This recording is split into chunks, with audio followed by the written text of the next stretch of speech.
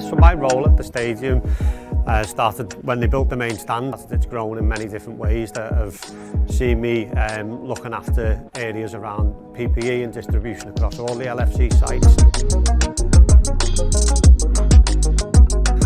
Around the stadium now, with all the products that we've got, the hand sanitizers are very visual and in your face. They stand out everywhere.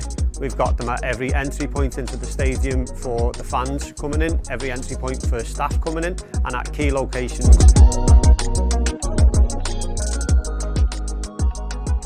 Around the feedback that we've received from internal staff, which is then directly from customers, is that you notice the difference in the quality now since the changeover.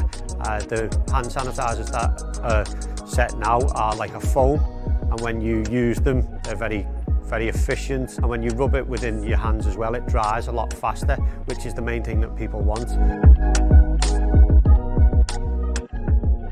I think just spreading the constant messaging to the staff and to the team to make sure that they are using the hand sanitizers at every given point in high footfall areas, make sure that they're using it, make sure that they suggest to people to use it, and I think what you find is people will follow suit.